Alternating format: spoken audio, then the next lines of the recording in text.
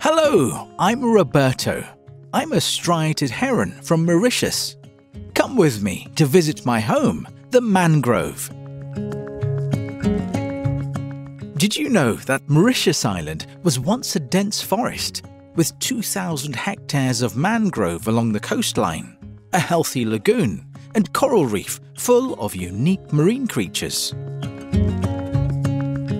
However, today, only about 181 hectares of mangroves remain, most of them fragmented into tiny patches.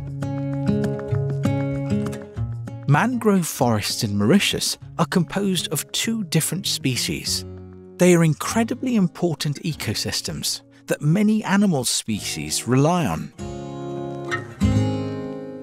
Native and migratory birds, crabs, shrimps, barnacles, mollusks and fishes all make their home in mangroves and also use them as breeding and nursery grounds. And what about humans? Why are mangroves so important to them? They help to fight against the effects of climate change by storing up to 5 times as much carbon as tropical forests.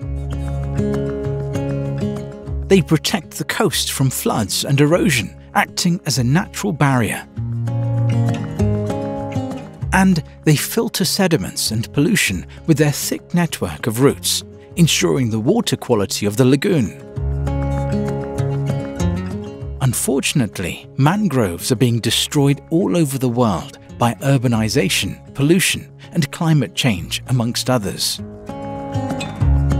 As a result, in Mauritius, many mangroves are choked by waste and risk disappearing between a rising ocean and human infrastructures.